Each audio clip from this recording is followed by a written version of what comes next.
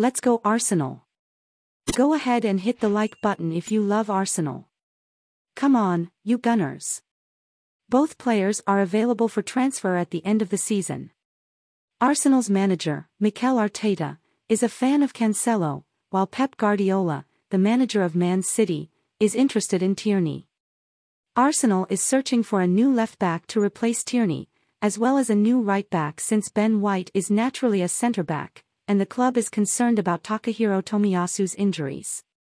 According to Football Transfers, Arsenal and Manchester City are in negotiations for a potential player swap this summer. Arsenal's Kieran Tierney and Manchester City's João Cancelo could exchange clubs. If the swap happens, Arteta sees Cancelo as the starting right-back, with White as a backup in that position and also as the first choice for the centre-back position. This would mean that Arsenal would save money by not needing to buy a centre-back and could focus on bringing in Declan Rice and another midfielder. Additionally, Cancelo can also play at left-back. However, there is an obstacle to finalizing the deal: the price demanded by Manchester City for Cancelo, which is valued at £60 million.